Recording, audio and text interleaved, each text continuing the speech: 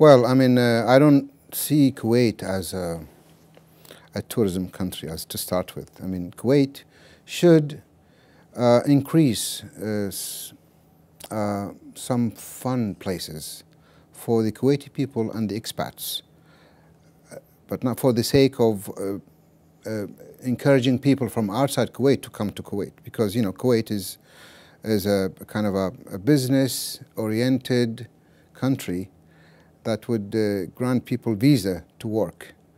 But if they open Kuwait for the tourism, it'll be another issue.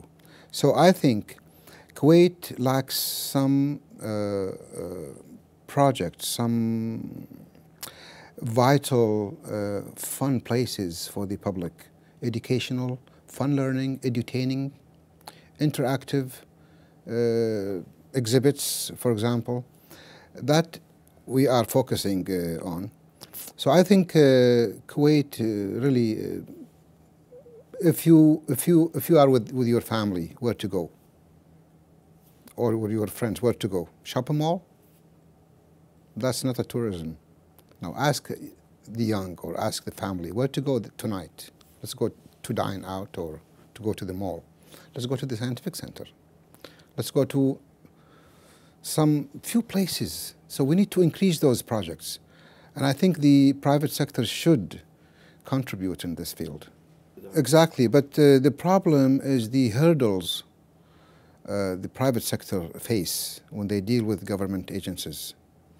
The permits, the bureaucracy, the big circle that they have to go around until they get the permit for their facility or institution.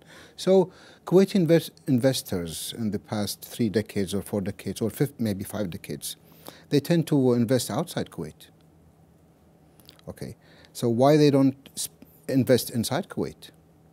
Because of the hurdles and the difficulties they face dealing with government agencies.